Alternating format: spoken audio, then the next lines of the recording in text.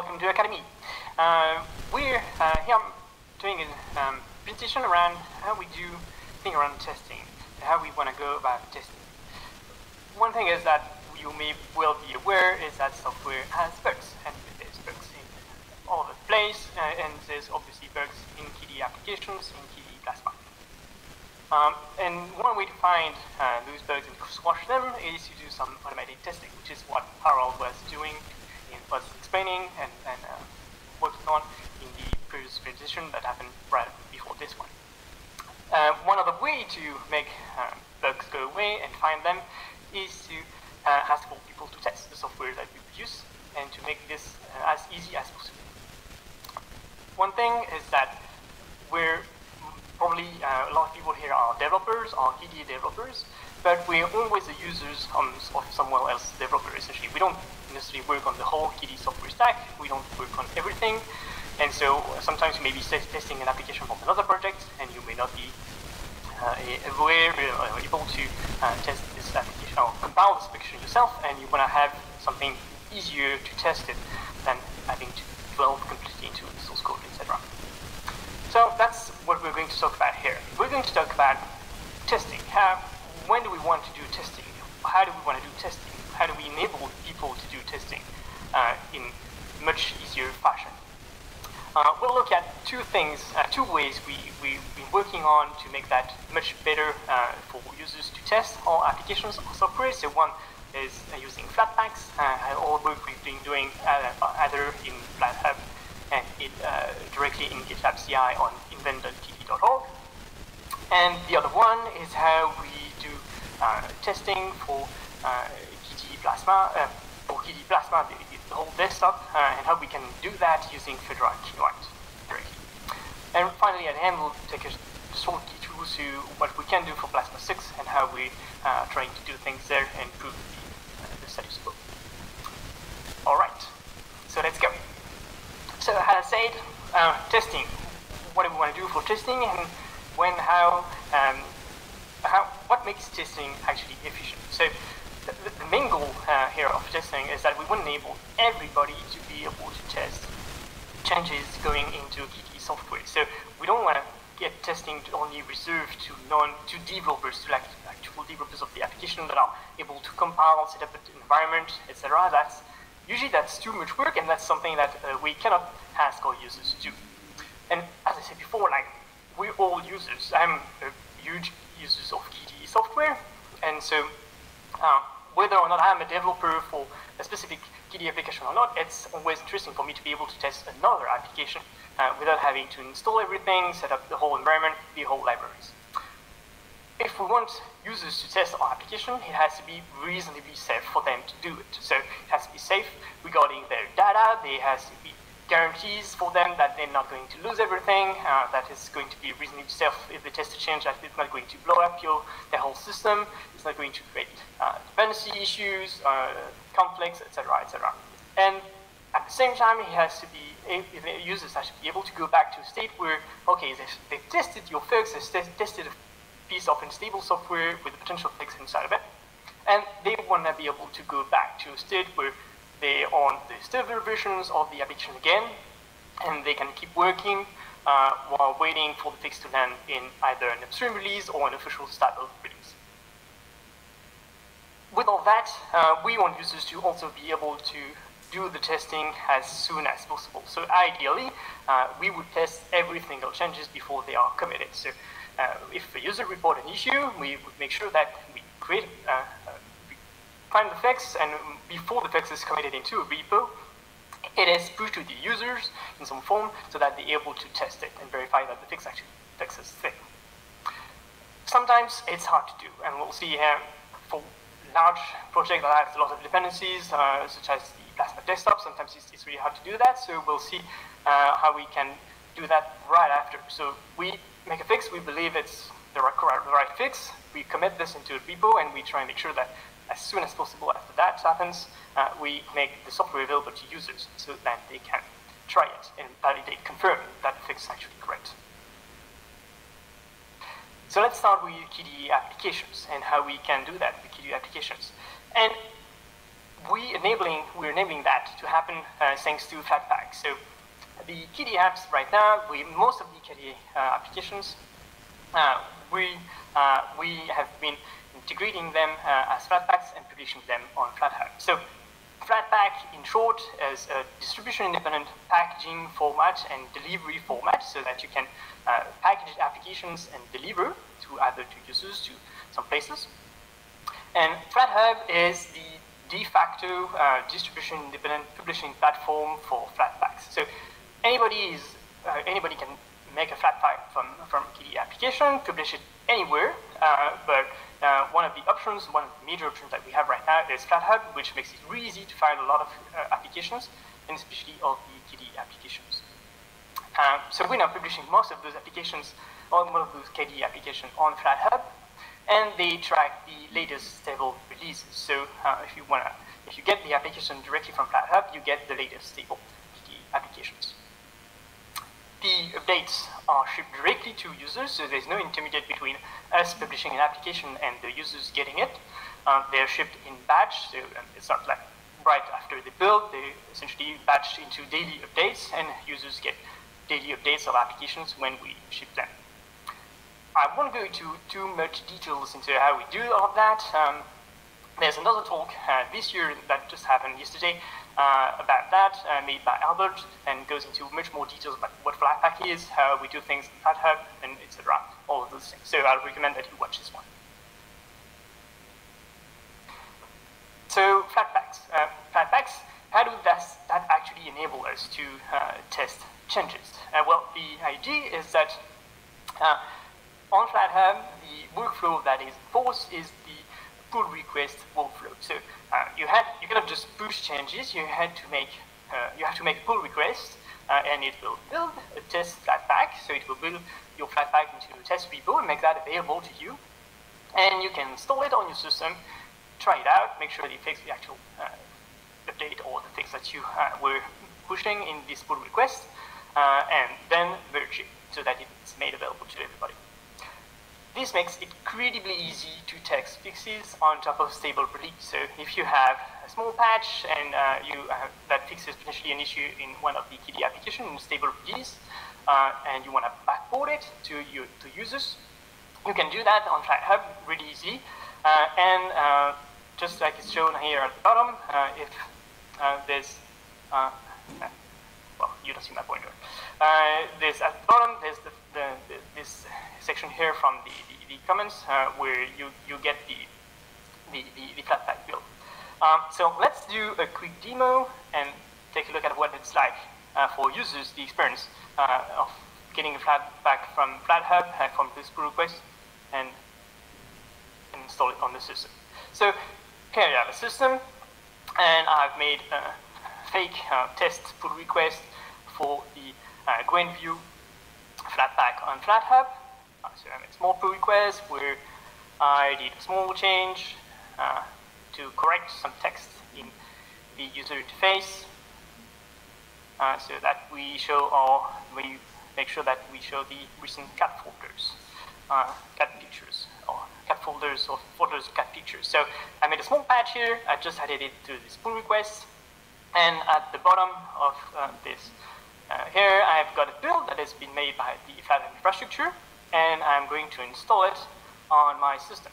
So right now, I don't have this Flatpak installed, so I can copy paste this command, and this will install the Flatpak as a user. So there's two stores for Flatpak, system one and the user one, and here you can install that as a user. So there's no permission requested.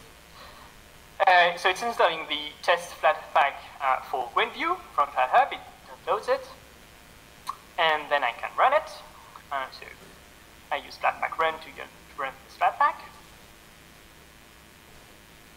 And we're going to verify that the change has been applied. So if you see here on the left, we do have our recent cat folders for our cat pictures. So that's all good.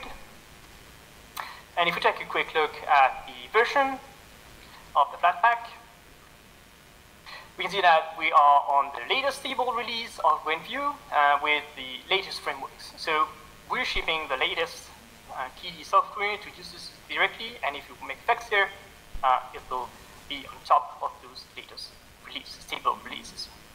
If I run GwenView from directly my, which is the one that is installed in my system, then the change isn't there, of course. And if I look at the versions here, you can see that I'm not running the latest version, and I'm also running behind on 1. Version for the KDE frameworks, because on this system, the Fedora packages haven't caught up yet with the latest releases. So, as I said, we need to make sure that the users can be able to go back to the state they were before. So, here's how you install the Flatpak that we've just installed, and once you've reached the state, well, go back to the state you were before. Clean plate, no changes, no nothing. Go back to clean state. All right, so that's the transcript of this demo for those watching the recording, or if you want to try it yourself. So that's how we do things on FlatHub. How FlatHub enables us to let users test software and fixes without them having to set up anything, any development environment, do compilation, do setup, etc. They just get the Flatpak from FlatHub directly from the infra, they test it, and they report success on GitHub. What we've been able to do as well is to do that with the GitLab CI infrastructure. So we've set up on invent.kde.org all we've added to the manifest that we are using to build Flatpaks. We've added them to the KDE application repo, and that enables us to build all of those manifests directly in GitLab CI and build those Flatpaks here for every single merge request. So every single pull request that's happening there.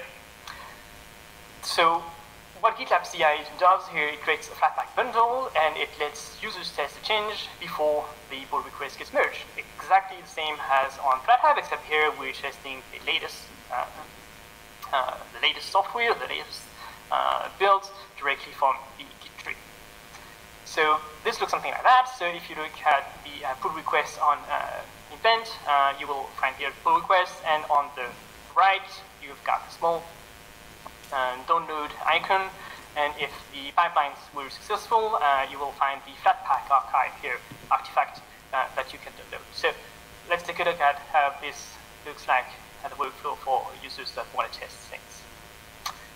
So same idea here, we go to this time KDE.org, which is the sources that we have. We go to a specific pull request, and here, if we look at the artifacts that we have for this pull request, we can set up the deploy phase path. The deploy phase is where the Flatpak archive is built. So we can download it. It will download a zip artifact that we can directly unzip, and we'll find our Flatpak application inside of it. So let's just go to my download folder. If I got the artifact here, I unzip it,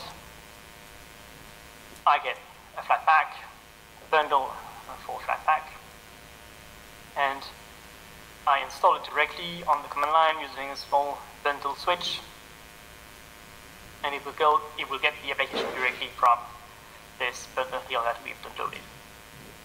So again, this is installing as user so that I don't touch applications that are installed as system directly on my system. So let's run it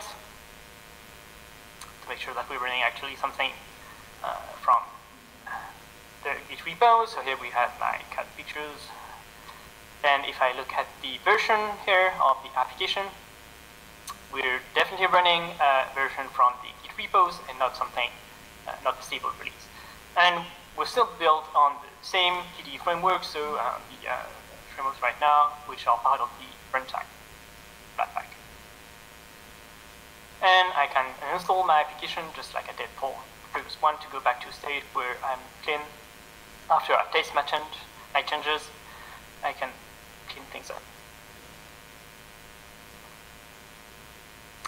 All right, so that's transcript. And now we can do more. So the advantage with Flatpak is that you can the content of the Flatpaks is stored in an OS3 repo. So OS3 is kind of like big Git, but for binary files, so for binary objects directly stored. So if you use Git, if you use Git for source code, it's for text files. It's not really great for binary files. And OS3 is basically Git, but for binary files, in a sense.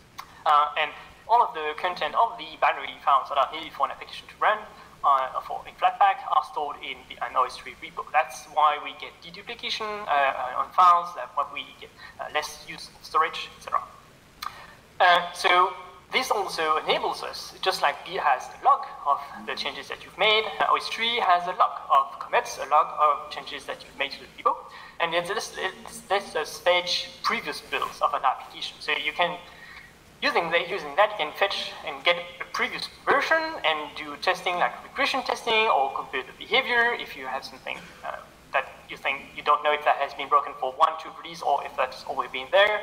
You can check it very easily this way without having to download packages, find all the versions, etc. This works with Flatpak from FlatHub, so you need an OS3 repo, so the ones that are stored on FlatHub use an OS3 repo. And sometimes there's small warning here for some applications that use private cute APIs. You will also have to use the matching version of the runtime. So you might have to update the runtime to downgrade the runtime if you downgrade an application. So let's give that a try and see how we can dissect an application from FlatHub. So here this time I'm going to pick Gwenview again, and I'll directly install it from FlatHub. So you could do directly. And I'm going to explicitly install again on the users tool so that I don't touch my application that may be installed as system. So here, normal installation, I'm installing Gwenview. And I'm going to look at the log of versions. No. First, I'm going to just run it to make sure that it's the latest version. Here it is. It's the latest version that we had available in FlatHub. All right. So we got the latest version. Now, how will we go back to previous version? So I'm going to look at the log of the builds of the version that we've pushed to FlatHub. So if I use this command here and look at the log of versions, I'm typing that to less to make it more readable. And I've got kind of a git commit log. It looks a bit like the same with all the titles of the PRs here that merge things. And if I pick one version, one older version, and I update my Flatpak to this older version, so I kind of like a git checkout of an older version, I specify the commit here, and I update my application, I will update it back to a previous version of the application. So it's turning a little bit of things, and if I run the application again now, and I look at the version, here we go. We got .1 where we were .3 before. So we're back on an older release, and we can check things if there's a regression or something like that. Maybe that fix was actually applied or something like that. So if we want to go back, we can just re-update our system, and this is by default what Flatpak will do. It will, if we go on an older application, we'll just update it. But sometimes we want to stay on an older application for whatever reason. Maybe there's a bug that in the newer version that hasn't been fixed, and you need the older version to stay there. And you can do that with the mask command. Here I'm masking the command, and if I try to update again, then Flatpak just ignores my application. I can list the masks that are applied on my system with this command, and can also remove the mask to get the update again. So once the application is fixed, I can unmask it, and then boom, I'm back on the latest stable version of Gwenview. So if I run the application again, I'm back on the latest release, the .3 release. And as always, I can uninstall everything to make sure I go back to a perfectly clean state. All right, so that's all about KDE applications. That's how we make testing KDE application much easier. And let's go now to the same thing. We're trying to do the same thing for the KDE Plasma desktop. And Plasma desktop, it can be packaged as a Flatpak. We need something more heavier, more involved, because there's system applications, there's a lot more things to do there. So to do that, I'm reintroducing Fedora Kinoite. Fedora Kinoite I've introduced that system, that version of Fedora 2 years ago now at Akademy. And Fedora Kinoite essentially is a Fedora variant, which is built using the KDE Plasma desktop. It follows the latest KDE upstream releases. It's stable, it's based on up-to-date software from Fedora, it's based on stable versions of Fedora, and it brings in all the nice changes from the ecosystem. So all the wildland, pipewire stuff, system user sessions, everything is there, it's enabled by default. We have Wayland enabled by default. The difference with Fedora Kinoite is what we call an immutable desktop operating system. So it's not even immutable in the sense that you cannot change anything, it's immutable in the sense that you control how things get changed. You control all your system gets changed, all your applications are managed, updated, etc. And one thing that is immutable is that it doesn't touch your data. So system updates make sure to not touch data, and they only touch the system. To make that work, we rely a lot on Flatpaks and containers, so it's very much a container-focused desktop. Some cloud native, call it cloud native desktops. So you can go full more details on Fedora Kinoite in this presentation that I'm not going to redo, but you can find all the details there. And one of the things that enables Fedora Kinoite is rpm-ostree. So the idea is that we're shipping the system as a single consistent image, and it brings with it atomic update. So instead of having different packages that you update one by one, you update the system as a whole image. It keeps everything as is, all your data is untouched during system update, and your Flatpaks also stay as is, they don't get touched during updates. And it also enables us to go back to a previous version. So if you know that you had, if you find out that you have a bug in the latest version, you can go back to the previous one until it is fixed and report it, investigate, etc. This enables us to have package diff, so as you have different versions of your operating system, you can also find out the diff of packages between two versions.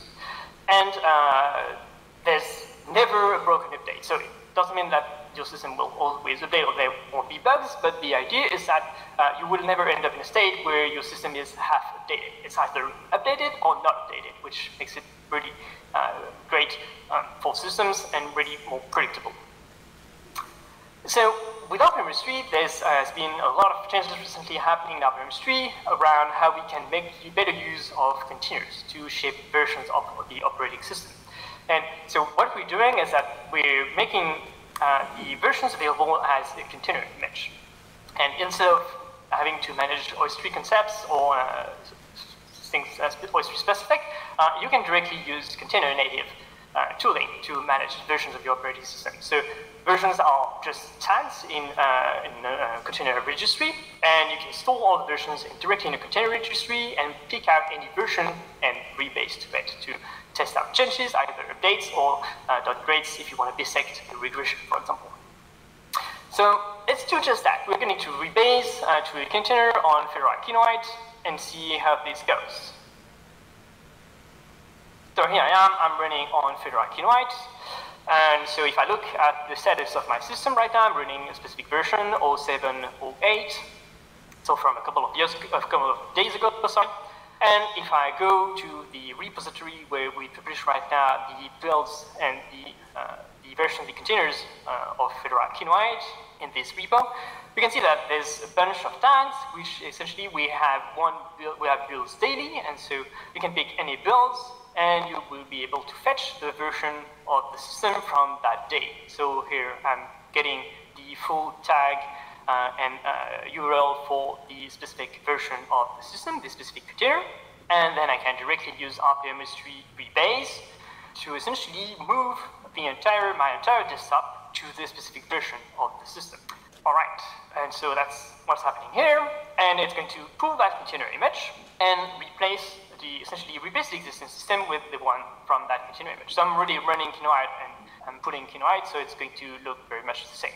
So it's a little bit loud here because it's the first time I pull the image, and so it's downloading the whole operating system. Then it's creating a deployment, so essentially it's creating a new version of the system, and we're good. And then here we go. We have the diff of packages, so that's the packages that have been updated into the new image. And so here, for example, I can test that the update to NSS isn't breaking my applications on my system. And to apply the system, we need to reboot because these changes are not happening live.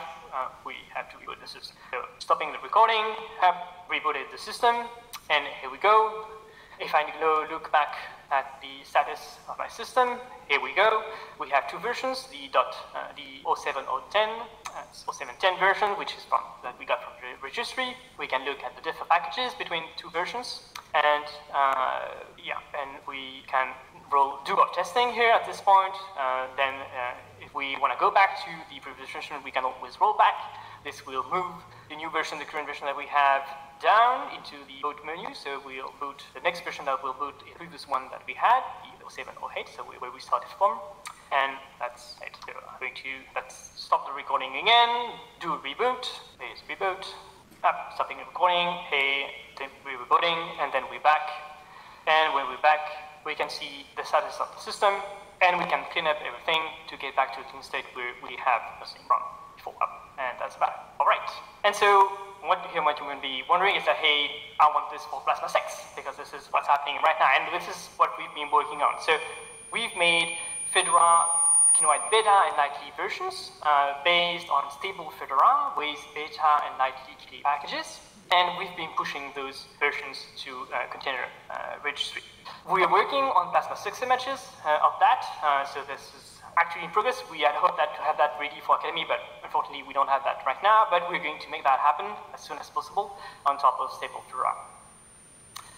Right now, the KDE Beta Nightly builds are paused because we're working on Plasma 6, but there's a whole lot of things that we could do with that, with those images, and enable pre-image checks for the KDE desktop, using, for example, OpenQA that would have to be set up.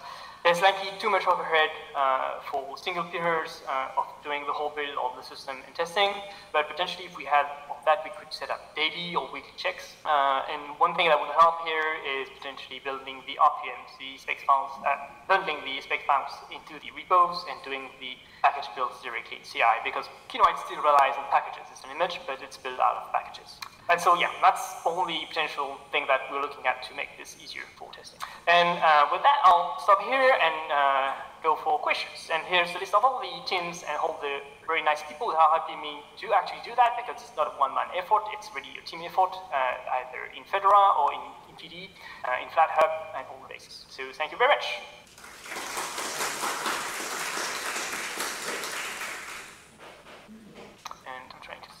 Questions? Are there any questions?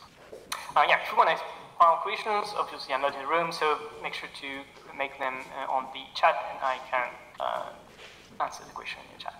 So the question, can one integrate usability testing with Selenium from Flatpaks? I don't know. This is a good question. I just saw the talk about Selenium from Harold, and I don't know, but that would be great. That would be really great. We would have per PR testing using Flatpaks. Yeah, that would be really great. I don't know if that's possible. Usually, Flatpaks should be accessible, so hopefully that should work, but I've not tested it. All right, I think I'm at time, if I'm correct. Oh no, we still got 5 minutes. My God. Are there any more questions in the room that I should relay to Timothée? So I still have a couple of minutes. I'm going to just share these two last slides. If you're interested into doing development on Fedora Kinoite, I also wrote a post on my blog about that. So all of this here is about testing Flatpaks, testing packages, but sometimes you want to work also as well on the system. So if you want to do KDE development on Kinoite, you can do that with all the restrictions are here in this blog post. You can set up things so that you can work on Flatpaks, so yeah, you can work on RPMs and do changes live to your system without having to be like stuck from the immutable faction of the operating system. There's a lot of options to make your system hackable back, essentially, even though you're running on an immutable system. So this is definitely possible. Yeah, I just wanted to know the timeline.